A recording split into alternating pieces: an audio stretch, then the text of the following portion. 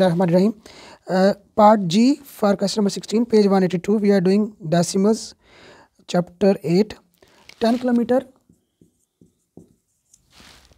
37 meter. We need to convert it into kilometer. So we will do in two parts. Just multiply this with 1000. You get 10,000 meters. Okay, and 37 meters. So 10,000 meters and 37 meters. It becomes 73001, 10037. 10037. These are meters. We just need to convert it into kilometer.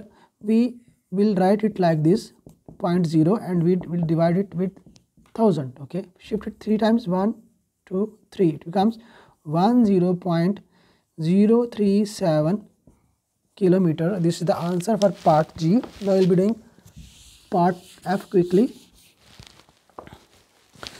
No, part H. We already did part F. Part H is 13 kilometer,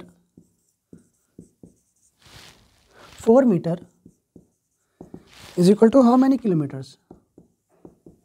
First convert it all in meters. This is in meters. It will stay like this. We just multiply this with 1000. It becomes 13,000 meters, 4 meter. Okay, it becomes like this, 13,000 plus 4. If we add, it becomes 13004. These are meters. Now we need to convert it into kilometers. Write it like this, 13004.0 and divide it with 1000.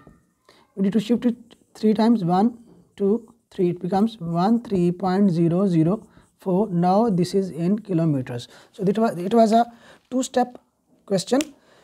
First we converted all this in meters, and then this number was divided with 1000 and we got the kilometers.